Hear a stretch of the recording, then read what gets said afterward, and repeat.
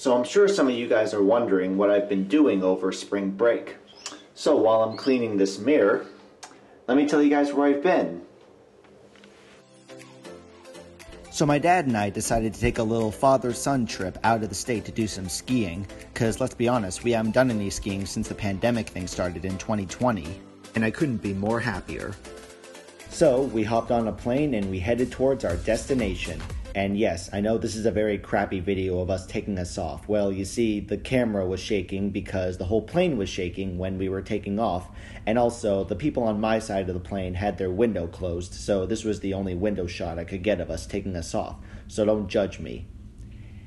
Anyway, we flew from Massachusetts through New York, past Michigan, then through Wisconsin, then through Iowa. Then we went through Nebraska.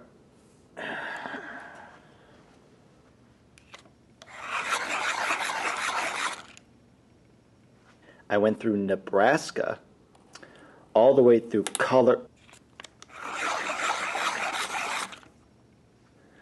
Colorado, all the way to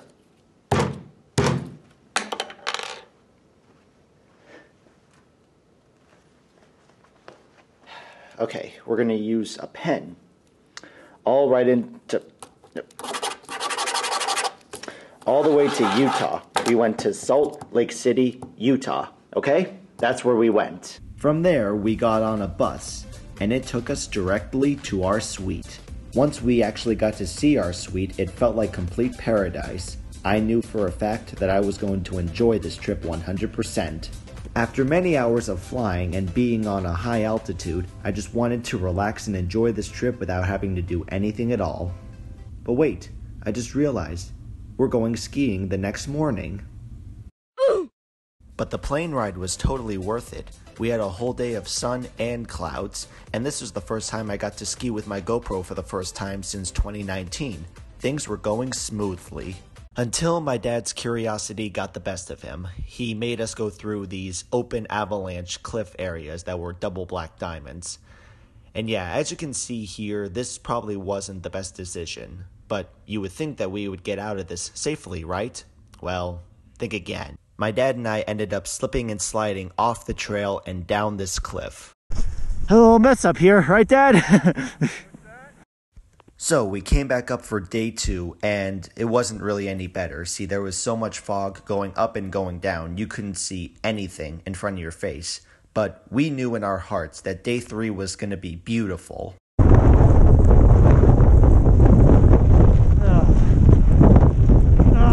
Yeah, keep in mind, I don't even have my ski mask or my neck warmer on. So here's what I looked like after all this.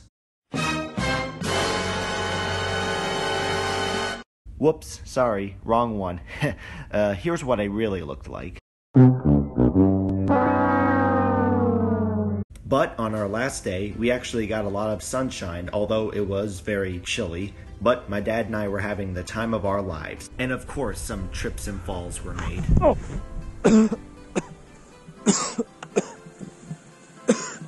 But I got to relax in a nice jacuzzi, went through the historic Peruvian tunnel which led to the other side of the mountain, and ate some really good food, which one restaurant had gold silverware. Huh. Unfortunately, my dad and I both knew that all good trips must come to an end. From there, we hopped on a train, and we went back to Massachusetts. I never actually took a train. That was all one big lie. We really just took a plane back. But it was okay, because I got to see a beautiful sunset on the mountains on our flight back home. Pretty cool, right?